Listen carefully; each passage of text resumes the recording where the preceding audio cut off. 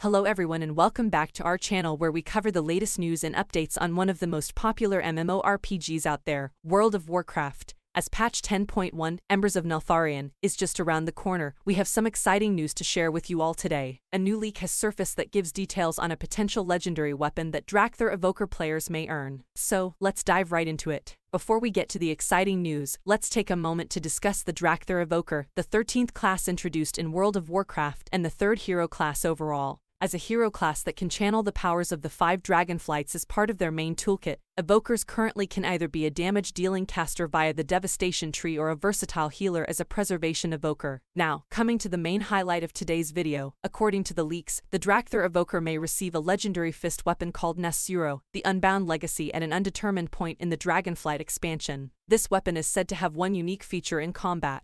When the Evoker casts an empowered spell, such as Fire Breath, one of their nearby allies will receive a buff that will increase their primary stat and their speed for 10 seconds, with the beneficiary chosen at random. However, the weapon itself is an inseparable part of the Drakthir's history as it appeared to be a reforged version of the Oathbinder gauntlet that was wielded by Neltharion the Earthwarder to control his creations, the Drakthir themselves, many millennia before the events of the expansion. During the course of Embers of Neltharion, the player character and their allies within the Black Dragonflight will cross paths with the Sundered Flame faction of Drakthir, who have recovered Oathbinder from a Titan facility. However, the gauntlet will be broken following a confrontation between the two sides. At the time of writing, details remained light on how the Oathbinder gauntlet would be reforged into Nasuro, the Unbound Legacy. The special effect granted by this legendary weapon could serve as a way for evokers to augment their allies in battle, similar to what was teased for a potential 3rd specialization in World of Warcraft. Whether Nasuro makes an appearance during Embers of Neltharion or another major content update remains to be seen at the time of writing.